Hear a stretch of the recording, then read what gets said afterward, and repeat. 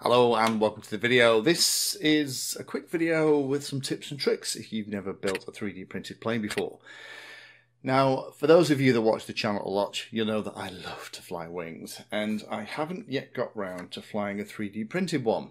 This is the wing from that I've just built, and I thought it would be fun to kind of go through some of the tips and tricks. Now, there's a huge choice of designs out there for 3D printed models, and if you have a 3D printer and you have the time and you have some spare plastic, it's quite a cute way to get into it. But I've not been sure about how resilient they are, how easy they are to build, how well they go together. So this is really an exploration for all of you that have been asking me to have a try at this. Now this particular one here, this just happens to be the wing of this thing. Now I've looked around and trying to find different models and find one that will kind of suit my flying style, and this is the one that I've go for. This is the Eclipson white wing. I'll put a link down below so you can go and have a look at it. There are lots of free files available, however this one is one that seems to suit the way that I like to fly. I don't like to go like bat out of hell, but to be honest, this seems to have also room for FPV and flight controllers and the other pieces as well. So thank you to a gentleman called Steve. Steve here in the UK was very kind, actually printed this all out for me. This took 8 days to print. There are a lot of parts that come with a kit when you buy something like this, the files from someone like Eclipson. So I only say a massive thank you for Steve for doing that. I just literally didn't have the time to babysit the 3D printer for 8 days. And that is one of the downsides of 3D printed planes. You are going to have that printer running for a long time and have it pretty well dialed in. Now, also this is made from PLA. Now, I don't do a lot in PLA typically. I use PETG for the hobby. This is the Filamentive stuff. I sent Steve a roll of Filamentive, the grey, just to see what that looked like. Not particularly sexy, is it? But Steve, interestingly, fed back to me that he was very impressed with the Filamentive stuff. So again, I'll put a link down to the Filamentive filament that I've used here. Lightweight PLA will give you a lighter model, but that just happened to be the stuff that I had. Filamentive, if you're listening, I would love you to do some lightweight PLA. Now, as this was my first one, I spoke to Steve, who has made dozens and dozens of these things, lots of different kinds of models and different styles, and he had some top tips. So I asked him if I could share those with you, and he very kindly agreed and actually wrote them in a little document. So I'm going to go through all the top tips. So if you're sat out there and you like to fly fixed wing, but you haven't yet gone for your first 3D printed model, then these are the tips. Last little thing before we get into that, you will almost certainly, as well as having to print the bits, get hold of things like carbon fibre spars, little screws to put hatches into place and things like that. So just because it's a 3D printed plane and you buy the plans from Eclipson doesn't mean you have to go and you can get away without buying anything else. I got my carbon fibre rods from 3DXR. Again, I'll put a link down below. They are working beautifully. So let's get into the slides and I'll go through the tips. So the first two tips from Steve are very, very similar. Make sure that all the edges are as clean as possible. Use a craft knife to just remove any blobs of plastic, but also to spend time making sure that the edges are nice and clean. If you can, at the bottom of the print where it comes off the print bed, there's a little lip, which is pretty common with a lot of 3D printers. Then if you can click that with your fingernail, you need to remove it. Now I was removing it with an emery board, or you can use a craft knife. I found the emery board left little scratches in the plastic that you couldn't really avoid.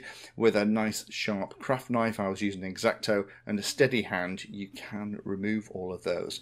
The longer that you spend making sure that all of the surfaces and the either end of the 3D print is absolutely clean and square and free of all that excess plastic, the better it's going to fit together. Definitely don't rush this. And I was holding my two pieces up as I kind of test fit them to the light to see if I could see any gap through them, and if there was, I took a little bit of emery board to the end just to make sure that those two pieces were as close together as I could before I would glue them together. And it will help if you lightly sand the edges for adhesion, particularly if you have used some kind of release agent on your print bed like hairspray or something else. That all needs to be removed, but providing a little bit of a surface for the glue to get hold of is going to help. Although here I found that the CA glue that I'm using, more of that in a moment, is fantastic and makes a great bond if you can hold the two pieces together while it all sets up. Do spend a lot of time test fitting every single piece before you get the glue out. It's tempting as you sat there just to kind of blast through it, particularly when you've made one wing. When you go into the second wing, it's like, oh, I know what I'm doing now, I'm just going to crack through this. The longer that you spend and the more time you take, the better it's going to be. If there are little gaps, then it's not a disaster, but personally I was taking time to make sure that the fitment was absolutely spot on. Some of the parts that come in this kit have little tabs to help with alignment, and they're incredibly useful to make sure that it's all going to fit. But again, you need to make sure that there aren't any little radiuses at the bottom of those, and any of those extra little bits that you can get your fingernail on in the inside where those tabs go into the other piece are also removed as well. If you don't, then that piece will sit proud. Again, test fit again and again and again just to try and get the fitment as close as you possibly can before you reach for the glue. Now I have 3D printed some extra tabs for those places where they haven't been printed as part of the model. Sometimes it's because those tabs didn't print just because of failure with the print job itself. Sometimes some of the parts don't have them. So the part that's typically on the print bed is all flat, and occasionally it can help to add a couple of tabs into there. Particularly I found for this particular model in the body sections. Now when you take those tabs off the print bed, there is the side that's been up against the print bed, which is beautifully smooth, and then there's the rough side. Use the smooth side that's been against the print bed and just glue them one half into the piece that you're going to pop them on, and then that will hopefully make sure that everything is as flat as possible. Again, when you're adding tabs, make sure that you're removing that kind of flashing elephant's foot, as Steve calls it, on the inside so that they're actually in place. I put a little dab of super glue when I glue them together just to add an extra bit of mechanical connection as well. I've been using medium viscosity CA. I've got a couple of bottles in here specifically for this. This happens to be the stuff that I use, but and it seems to be working quite well, but you can use anything. Medium viscosity is quite nice because you only need to apply the bead to one side, and because it's medium viscosity, it doesn't kind of run away all the time, and it just kind of sits as a nice bead on all of the surfaces. So when you push the two pieces together, having spent the time to make sure they're as close as possible, it just wicks into all the places and it just stays where you need it to be. I found the easiest way to do it is when you put the two pieces together, just apply the pressure and hold them there, count to 10, and then once you've done that, then you can reach for a rag or a piece of tissue paper and just wipe any excess.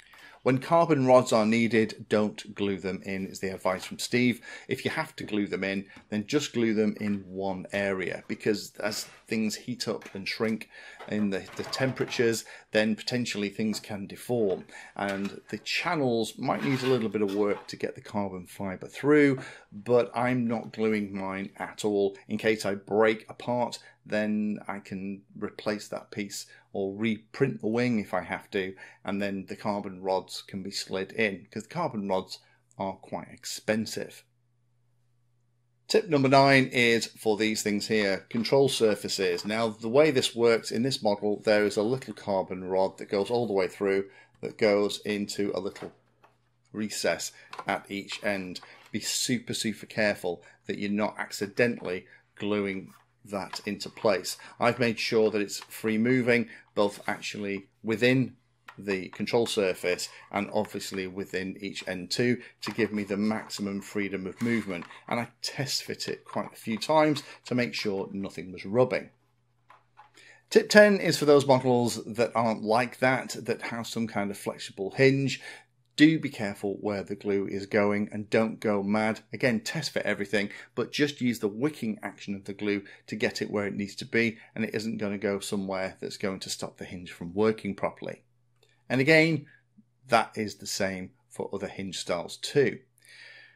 Starting to get towards the end of the list. Last couple. Number 12 is do center all the servos before installing them, and we're kind of getting into the standard stuff here of how you would set a plane up. In the following video I'm probably going to do a quick overview of how I've built it out and some tips and tricks, show you how it's all gone together inside.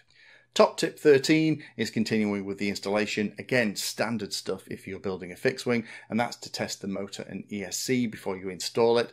Make sure that it's turning in the right direction for the prop that you intend to use. And then when you're happy with it, then attach the motor to the motor mount and then install the motor mount into the back of the plane. Tip 14 is about painting. Now, I am probably going to keep mine in the grey. I'm probably going to cut a couple of decals out of some nice orange stuff and stick it on there, because grey, orange and black are kind of my flying colours, which was the idea with this. And to be honest, I could probably cover up some of the more seams that I did in the very early part of the build. But painting can be done. Tips here to the side: use light coats. Paint, of course, adds additional weight, and in the event of a crash, potentially it could deform as well. So be aware of that. Lots of these 3D printed models that I see are in the raw plastic. Quite a few tend to be painted. For my initial testing, I'm going to leave it as it is to try and keep it as light as possible, particularly as I'm not using lightweight PLA. And the last one is to make sure that the CG and throws are set up as per the model. The Eclipse and manuals in particular are very good for this. They have actually figured all of this out, test flown all of these aircraft and figured out where the CG exactly needs to be and where the throws need to be as well. So take your time. So most of these final tips are kind of standard stuff for any plane, but I would take a little bit more care to make sure that you don't accidentally overstress a hinge or break one of the plastic pieces that you've spent so much time printing.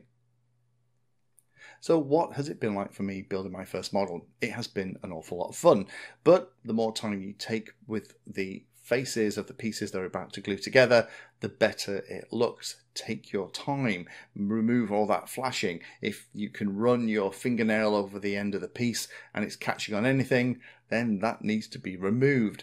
You kind of need to treat it as a cheap airfix model, and all those same tips and tricks that you'd use to make sure that fitment is fine and putting the glue where it needs to be is absolutely how you need to approach something like this.